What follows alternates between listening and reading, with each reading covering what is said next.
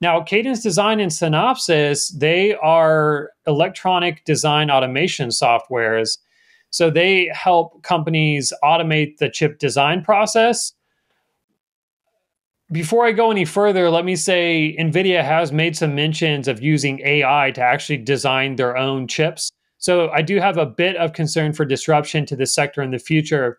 That being said, Cadence has kind of put those concerns to bed for a bit because they just had a great earnings report and their stock was way up. I want to say 17% in the day or two after earnings. So they had a great earnings report. It looks like they're doing really well with the AI build out, and their revenue from system design and analysis was up 47% year over year. You know, when you're looking at revenue for any segment in a business up 47% year over year, you see something is starting to move and shake there. What's another one you like about Cadence Design in general and their main source of revenue? Is it this, what I'm hearing is just the automation design process of these chips, and that's how they make the main source of the revenue? Or what else? What's something else you like about the company regarding their financials? Well, so they used to just focus on the software to help the software to help companies make chips, but now they're kind of designing chips themselves. They say, hey, look, this software we made is really good for designing chips. Let's design some chips ourselves. And in doing that, they also have intellectual property that they can sell licenses to. So they actually have a pretty well diversified business. If you listen to their earnings call, they go through and it's like 10% in this, 10% in this, 10% in this. And it's not like one of those companies where, 85%, not to mention ASML, but like 85% of them, 85% of their business is just, selling one or two machines. And maybe a huge percentage of that is selling to China. So I feel like they're not at risk as much as some of these other AI adjacent businesses. But it's important to understand the difference between Synopsys and Cadence Design. So Cadence Design has long been the leader in software for designing analog chips, and Synopsys has long been the leader in design for digital chips.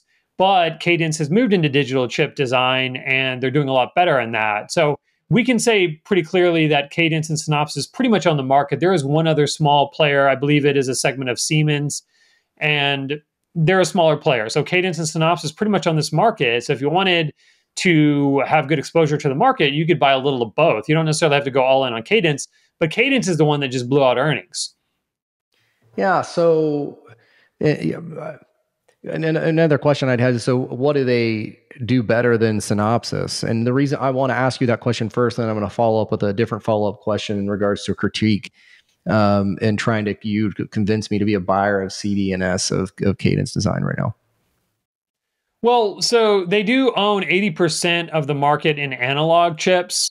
So that's kind of a market that Synopsys doesn't have as much in. So they pretty much have a monopoly in the design of analog chips. We know that analog chips are more basic chips, like let's say a lot of the chips in your car are analog chips. Chip in a microwave is an analog chip. If you have an electric toothbrush, that's probably an analog chip. So more basic chips, they have 80% of that market. That's almost a monopoly. And what I would say is they've been an active acquirer. So they're acquiring other companies. They're trying to return 50% of cash flow to investors in the form of stock buybacks. Their margins are around 40%. So 30 to 40% for their margins, whether we're talking about GAAP or non-GAAP. So they just, in the end, what it comes down to me is the year over year revenue growth. And they're looking at 14% year over year revenue growth. So when I see mid-teens, upper teens, year-over-year revenue growth, that's a company I'm interested in owning, because we know that in the end, when a company is finished growing, you're more looking at cash flow to see if that company is a good value, and then how they return that cash flow through buybacks, dividends, whatever.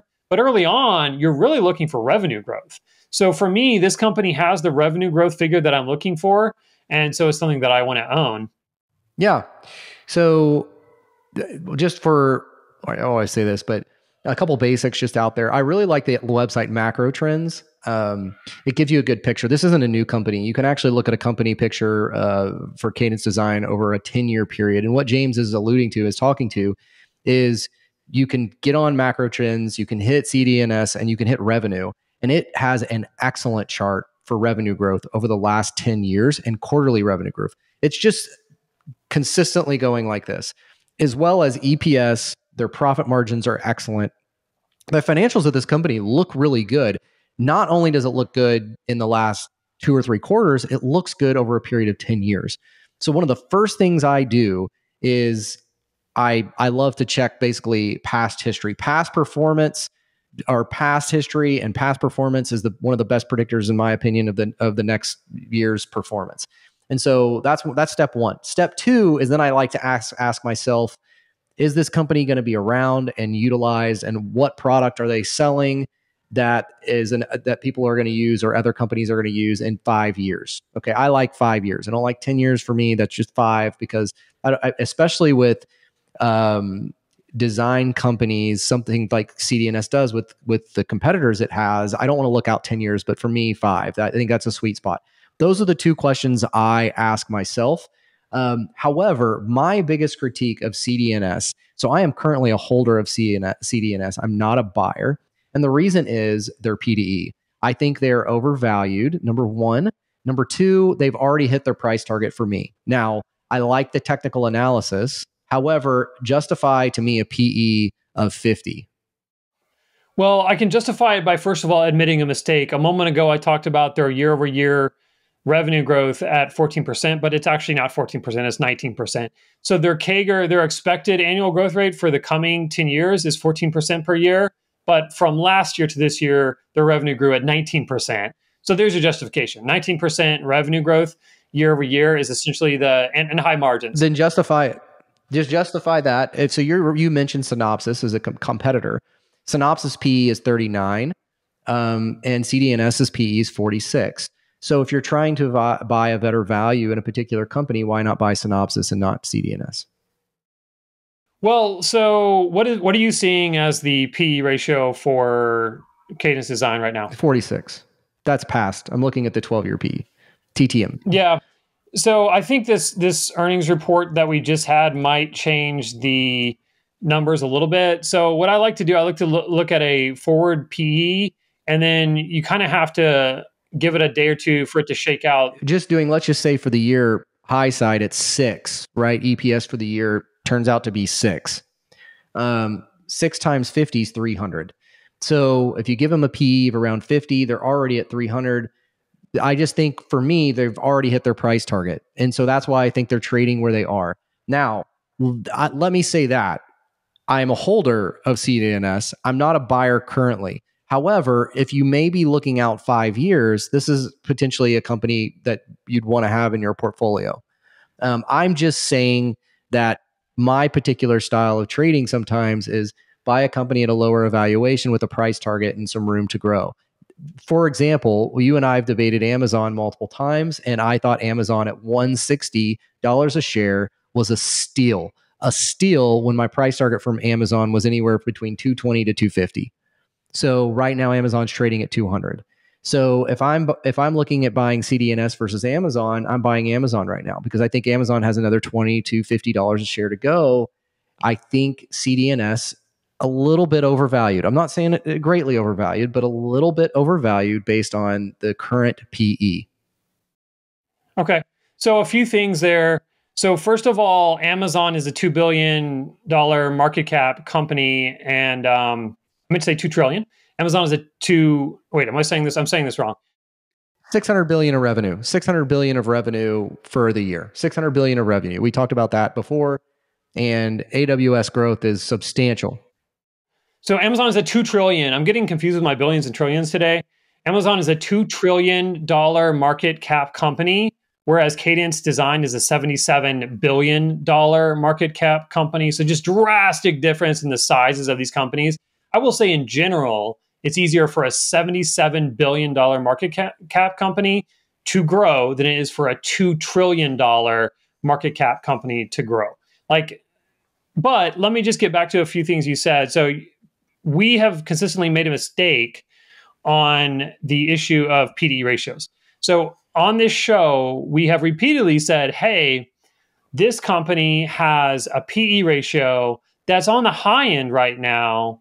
We're not going to buy it right now because of that.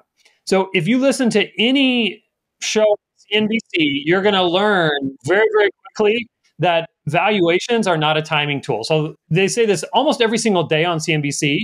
valuation is not a market timing tool. It's not a timing tool for a specific stock or for the market as a whole. So you'll hear them say on CNBC, oh, the overall PE for the S&P is 21 right now. The stocks are expensive. And then the person on the other side will immediately come back and say, oh, yes, but valuations are not a market timing tool. Valuations are never a timing tool. They're the worst. They're literally the worst timing tool that data can show us exists. So you cannot look at a PE ratio and not buy a stock for that reason. That's pretty much foul play. You just can't do that. What I would propose as a better thing to do would be to look at three things. Look at the PE, sure, but then look at two other things and then make your decision. Margins and year-over-year revenue growth. The year-over-year revenue growth and the margins actually decide where that PE is going to be. So for a company, and by the way, the forward PE of Cadence Design is somewhere between 39 and 41, depending on which analyst you believe. So that 39 to 41 as a forward PE for Cadence Design is higher than 21 as an average for S&P because of this 19% year-over-year revenue growth and its 40% margins. A lot of companies with lower PEs have margins around, I don't know, somewhere between 5 and 20%. A lot of companies with lower PEs have revenue growth, I don't know, around 5 to 10% or year over year. So you have to consider those things. You're paying for higher year over year revenue growth and you're paying for higher margins. So the PE is probably right where it should be for Cadence Design. It's not expensive. And even if it was, that's not a timing tool for when you decide to buy a stock.